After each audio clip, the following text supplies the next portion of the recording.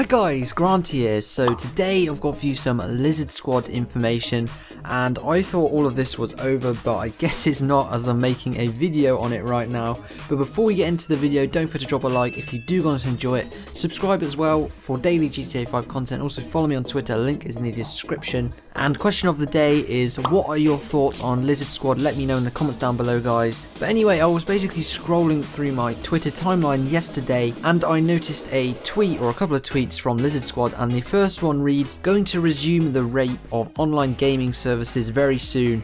Now obviously this could be a troll, this could be true, or it could just be posted to like try and piss people off who want to play games. But we do know Lizard Squad have the tools to take down servers for pretty much any game they want, so hopefully they don't actually do this and don't basically DDoS different game servers, as this would really suck and it just causes a lot of problems for pretty much anyone who's trying to play online. But that wasn't all they tweeted. They had another tweet just after it which said, "We feel like we need to remind everyone that nobody has been arrested, we have free passes."